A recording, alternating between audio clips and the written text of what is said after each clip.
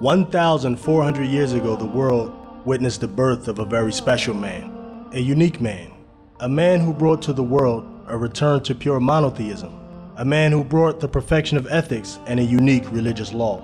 It was the Prophet himself, peace be upon him, who was the cause that I embraced Islam.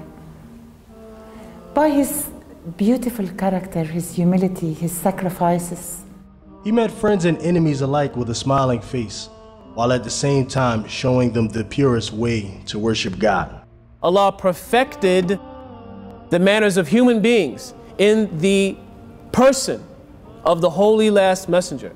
The God he taught of differed radically from the notion of a God who required blood sacrifice or any such payment.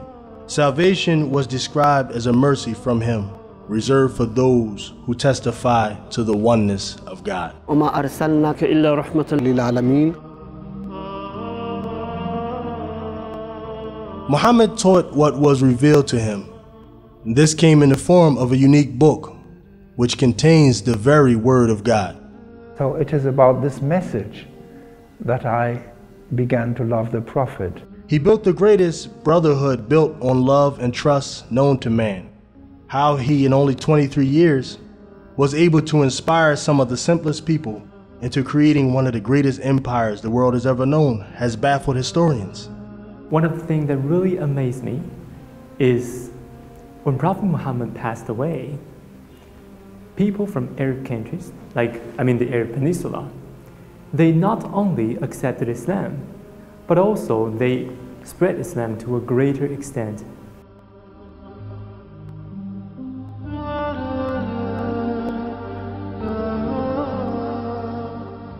How did he do it? What was so special about his mission and his message? Wondered, well, why is the Prophet Muhammad so revered? Why is it always the Prophet Muhammad with such reverence? And you know, when you read his words, whether you're a Muslim or not, you can see that this is a great man.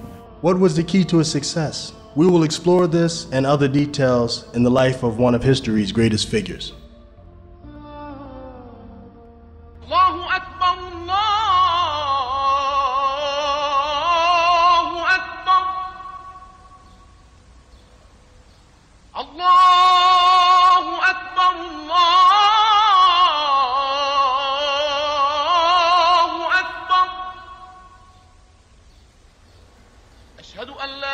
The Prophet's call began with the statement, "There is no God except Allah." The Prophet required that people refrain from idol worship and worship the one God only. He educated them on who this God is. Speak about the august nature of Sayyidina Muhammad, the final of those sent by the Almighty. In light of the negative press, the negative stereotypes, the negative media that has come out, we find it important that we must speak about the greatest of Allah's creation, the holiest of Allah's creation, and also how does he interact, how did he command us to interact with those who are not Muslim, because this is also part of Al-Islam. We know from hadith, which is the blessed sayings of the Holy Last Messenger, one thing that he said is, in Arabic, خَيْرُ النَّاسِ أَنْفَعُهُمْ لِلنَّاسِ, meaning the best of mankind is the one who gives mankind the best of benefit. You will know from this statement, he never said the best of mankind is the one who brings best benefit to Muslims. No, to all of mankind. And the most successful Muslims that you've ever found in history have been nothing short of an absolute benefit to all of mankind, not just Muslims, but to the Christians, to those who are Jewish, to the Hindus, even to the atheists, up till now. And this is Al-Islam.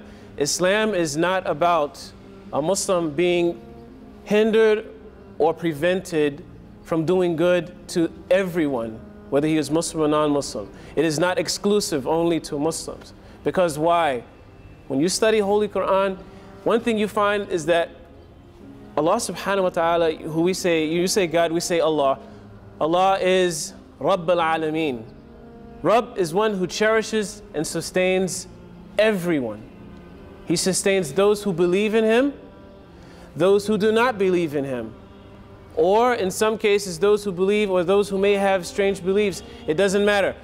Allah subhanahu wa ta'ala is the provider, the nourisher, sustainer of all mankind. And this is the belief that all Muslims have. This is belief that is found in the Holy Quran. This is what you will find in the explanation of Holy Quran, which is in the Hadith of Sharif. This is what we know about Allah. So if you know that about Allah, what gives you the right to, as a Muslim, what gives a Muslim the right to not treat his fellow human in any type of manner that is not good? I give you two examples. And I will not make this long, but I'll give you two simple examples. We have one of the greatest Muslims in history. His name is Mu'in Chishti. He was sent to India, with a few of his students. He was sent to India. What did he do? He set up places. This is the time where India had the caste system, where those people who were of a lower caste were denied simple things, which are God-given rights. But he set up simple things: treatment in medical centers for those people who are poor, ways of feeding the poor, educating those people, rich, poor, Hindu, Sikh, any type of, well, not necessarily Sikh, but any type of person who needed it. Never did discriminate between those people who were Muslim and were non-Muslim. What was the result of this? In a time of perhaps 6 months or maybe 9, over 10 million people embraced Al-Islam in droves. We have Amir Shah Hamdani, who was sent to Kashmir for missions of dawah, which many people say were missionary missions. Went to Kashmir, a handful of students, and taught the people there were predominantly Hindu, but taught the people things of handicrafts, sewing, woodwork, all types of different trades. This is Islam in full motion. He described God's attributes, which include his mercy, forgiveness, his generosity, his justness, and also his majestic qualities. So it was not by ideas or thoughts that I became a Muslim, but it was the experience of an example. And again, I heard from many people I met here in Egypt how they loved the Prophet and how the Prophet was always described as such a beautiful, good person and all this. But that did not say very much to me. I mean, you can say this about many people, and I knew many good people.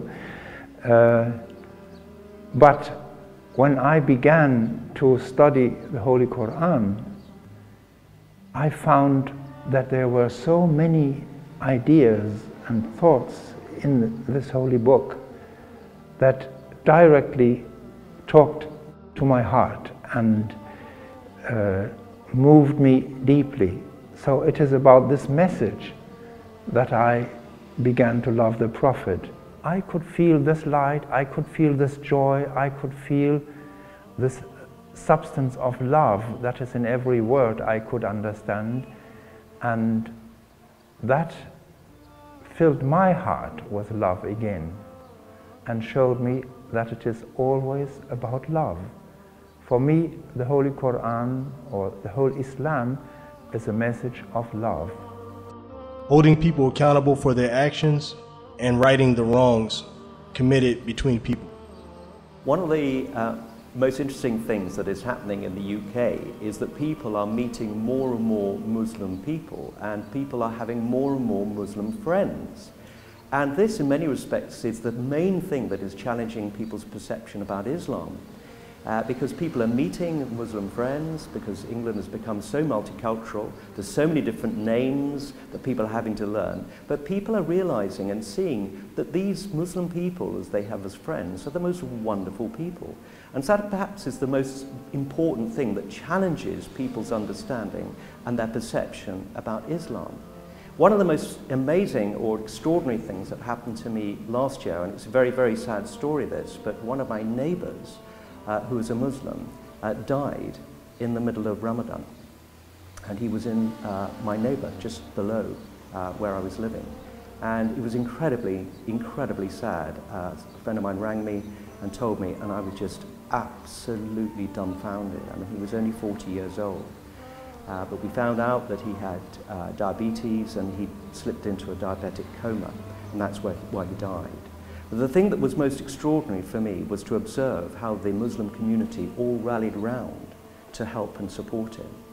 And also what was very sad was the fact that he really died with no money at all. In actual fact, he didn't have enough money to pay for his funeral. And what was just extraordinary was how the Muslim people that he didn't even know where he was going to be buried and where the service was going to be conducted, all rallied round and paid for his funeral.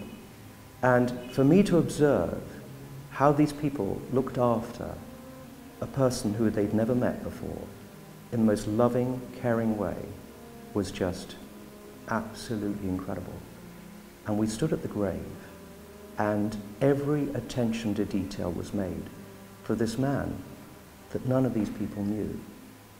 And to my mind, that was just one of the most incredible experiences I've ever had in terms of learning and understanding what Islam is and the real amazing power of the love that people have for one another in Islam.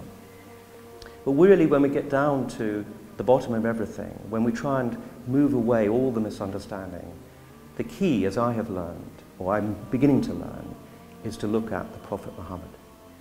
Now, most people in the West would not have read what Prophet Muhammad had said. Most people would have an understanding or a belief that he was perhaps a crazy man, or he had some radical ideas and he just spouted crazy things. That's perhaps what most people would think.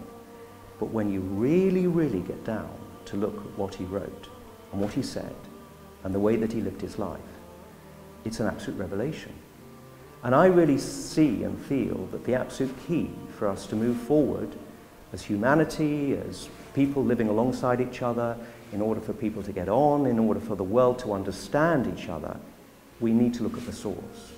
And I would really encourage everyone and anyone to read the words of Prophet Muhammad, because it is really, truly inspiring. And for a lot of people, it'd be quite shocking because it is so good in terms of what he is saying.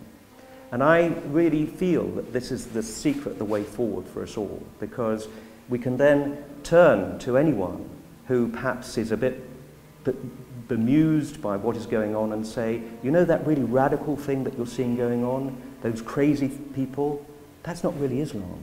You should look and read what the Prophet Muhammad has to say, and you would see that that is out of sorts. Those people are not doing what he would have been wanting them to do. So I see that really the wonderful thing that we have, obviously the Quran, and people can read the words of the Prophet Muhammad, and in that really is the secret to our understanding and us all joining together and embracing one another. Knowledge of this nature built a sense of reverence and awe in his followers for God and for him. If you consider about leaders in world history, usually when they passed away, their subordinates will just go back to their own practice in the past instead of following his willingness or his teachings again. Well, when I was learning about the history of Islam and also the biography of Prophet Muhammad, what really amazed me is that after Prophet Muhammad passed away, people from the Arab Peninsula not only accepted Islam, I mean his teachings, but also they tried very hard to spread Islam to a greater extent, and they got a very successful result actually. And this is rarely seen in world history. And I was wondering what makes that such a lot of people coming from different backgrounds and having different social rituals accept Islam at that time. I think firstly and most intuitively, this teaching must be very good for them. I mean, benefit them not only their material wealth, but also in terms of their spiritual values. And that made me think about the soft power of Islam. Back in China at the moment, I think most of the people tend to focus on their material wealth because we have been so poor 30 years ago. So now, after we open up, People just try to make money and be practical to a great extent. But there are also many people, especially those belong to the young generation, complain about the growing mercantile atmosphere of China. They want to see how did we lose our moral values and how can we increase the moral value of the whole society. And in my opinion, even if you don't really convert to Islam, you can learn a lot from Islamic teachings about how to solve social conflicts, how to deal with, how to implement the redistribution of wealth and things like that. We can learn such kind of things not only from the biography of Prophet Muhammad, but also from the practice of different Islamic regimes in history. And thirdly, well, I think all over the world, now there is a lack of self-power, there is a lack of cultural attractiveness, there is a lack of moral disciplines in our human society. And that is exactly what I want to get from learning about Islam.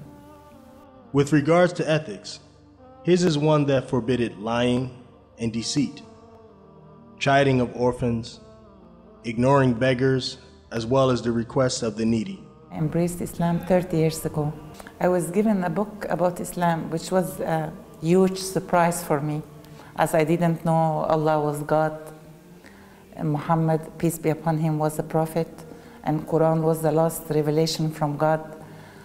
I don't really remember what I thought, but it was a big surprise that this actually was a revelation and believed in the same scriptures sent before, like confirmation of other scriptures.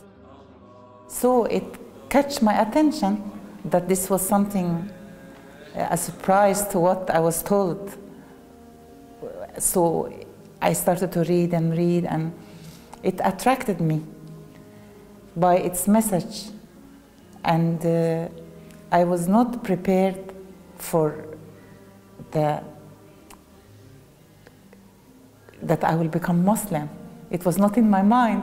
It was a kind of fascination by the message of purity, of righteousness, and the very strong voice, which is not from human being.